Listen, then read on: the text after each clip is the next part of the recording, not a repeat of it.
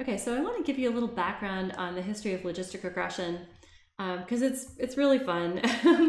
Anyway, so it starts with exponential growth, which was a good model, for instance, for the growth of, say, population in the United States at the time, right? But maybe it wasn't such a great model for different countries in Europe, which were starting to get kind of saturated.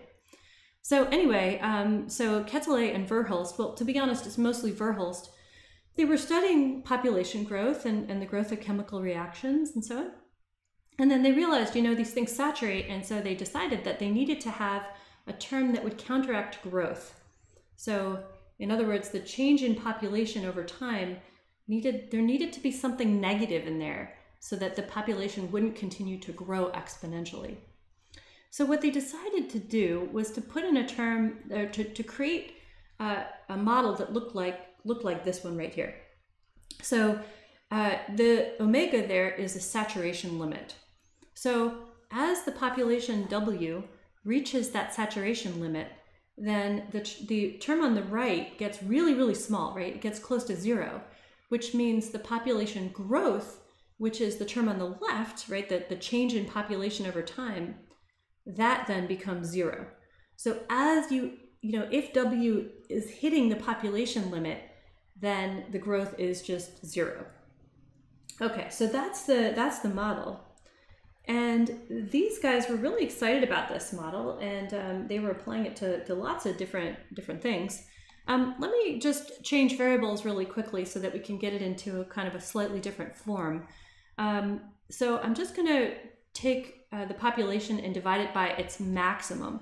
So now this P is the fraction of the maximum possible population. So I'll change variables, and here the new beta is just the old beta divided by the omega. So apologies, I changed variables and didn't change the name of the variable, but hopefully you get the idea here. Okay, so here's our new equation, and then as PT approaches 1, which is the saturation limit, then the growth of the population goes to 0. All right, so they were really excited about this, and they solved it, and lo and behold, what do you get? You get the logistic function.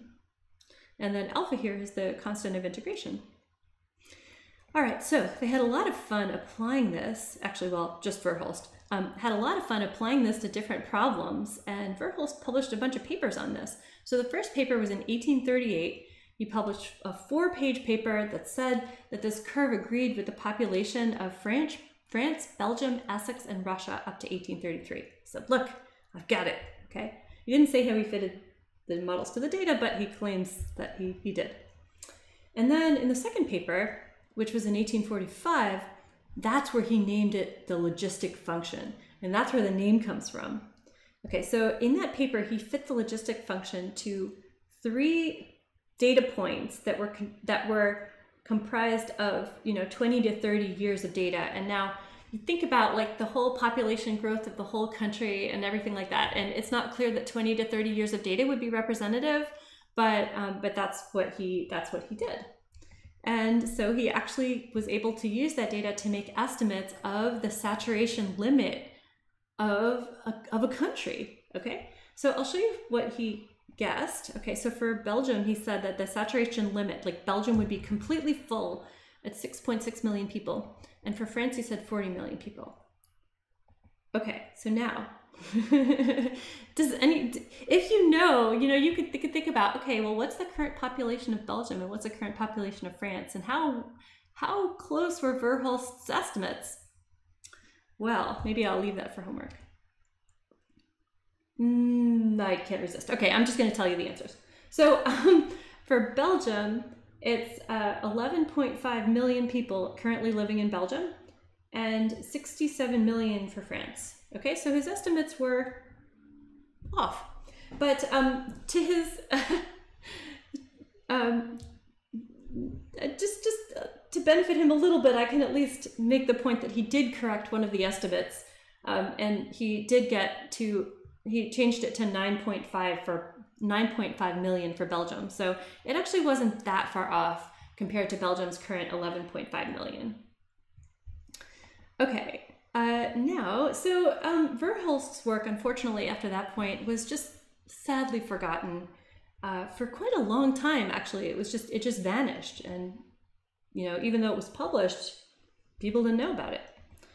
And so it was rediscovered by Raymond Pearl and Lowell Reed in about 1920, and they were modeling population growth of the United States, and fruit flies, and French colonies in North Africa, and cantaloupes, and anything else they could get their hands on.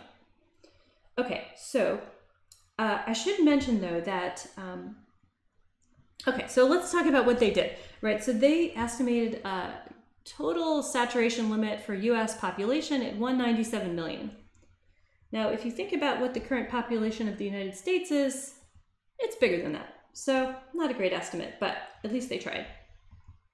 Now, I should mention that Verhulst's work was actually rediscovered just after Pearl and Reed's first paper in 1920, but Pearl and Reed actually did not acknowledge Verhulst at all in their second paper, and only a footnote in the third paper by Pearl in 1922. And they cited him in 1923, but they didn't use his terminology, so they didn't use the term logistic function. They called his papers long forgotten. Yeah, they always say that it's the last person to discover something rather than the first who gets the credit for it. In any case, the name logistic was revived in a presidential address to the Royal Statistical Society in 1925. And there was a lot of debate actually whether the logistic function could replace the CDF of the normal distribution. Because if you think about it, the CDF of the normal distribution looks almost exactly like this, right? It's increasing and then et cetera. So the only thing is dealing with the CDF of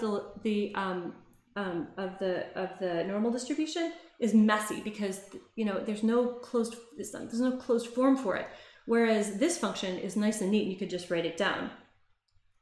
And so the person who really sort of pushed for the logistic function to be used instead of the CDF of the normal was this guy, Joseph Berkson, who was born in 1899 and died in 1982. And he was the chief statistician of the Mayo Clinic. But the problem was, and he was a collaborator of Reed's, the problem was that he had this really, this personality that just made people want to do the opposite of what he suggested. And so he was pushing and pushing for the logistic function, but he was also attacking the method of maximum likelihood, and he was attacking so many things that people just didn't want to do it. And so there was a lot of controversy that ensued, and it took until, believe it or not, until the 1960s to resolve it. And so now that it's resolved, we can happily use our logistic function, and that's the history of it. Thank you.